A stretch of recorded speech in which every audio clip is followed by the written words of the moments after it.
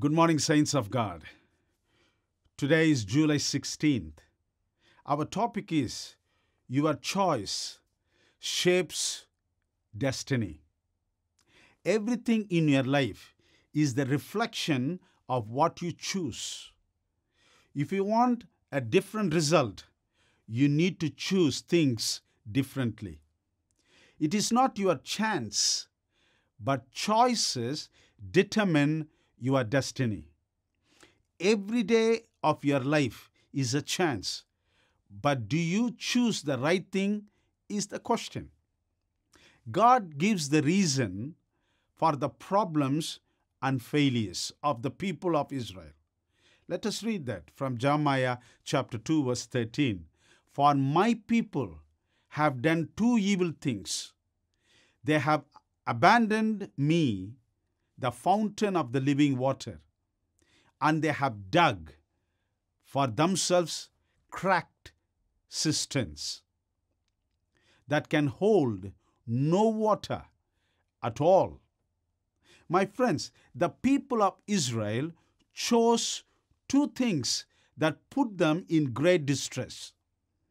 People in this world are attracted more about the decoration and the fashion rather quality and strength. Fake beauty is more attractive than godly beauty. Artificial is more welcomed than natural and worth. The world is ready to choose any kind of pleasure than Jesus. Jesus has blessings and peace, but worldly pleasure has short-term joy but long-time hurt and pain. Worldly things are passing clouds, but godly things are eternal and tranquility. My friends, what is your choice today? Every choice of yours has consequences and result. How did Israel choose the evil things? Number 1, Jeremiah chapter 2 verse 17. Worldly attraction. The people of Israel were attracted by outward satisfaction. My friends, world will entice you. The world will show you ways for joy and happiness, but the end is sin and death. Number 2, Jeremiah chapter 2 verse 23. Worldly fame. Israel was tempted to be popular. The world will tempt you to expose yourself in social media so that you can be popular. You can be famous. You can have thousands of likes, but you may not know it will bring you even to depression, even to worries, and sometimes tempt you to commit suicide. Number 3, Jeremiah chapter 2 verse 35 says, worldly philosophy. Israel was pulled into philosophy of Gentiles. People were enslaved by the philosophy of the world rather than the words of God.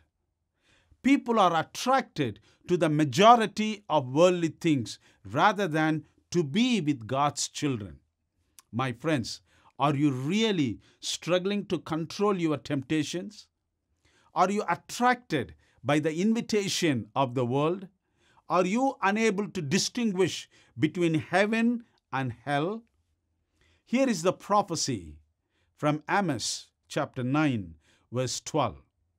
That they may possess the remnant of Edom and all the Gentiles who are called by my name, says the Lord who does this thing. Let's pray. Our heavenly God, we thank you so much for giving us the wisdom to distinguish what is divine and what is destroying, what is heaven and what is hell, who is Jesus and who is Barabbas. Please, dear Lord, help us to choose what is eternal rather than what is evil. Thank you so much for helping us to be with you rather than to be in the worldly things.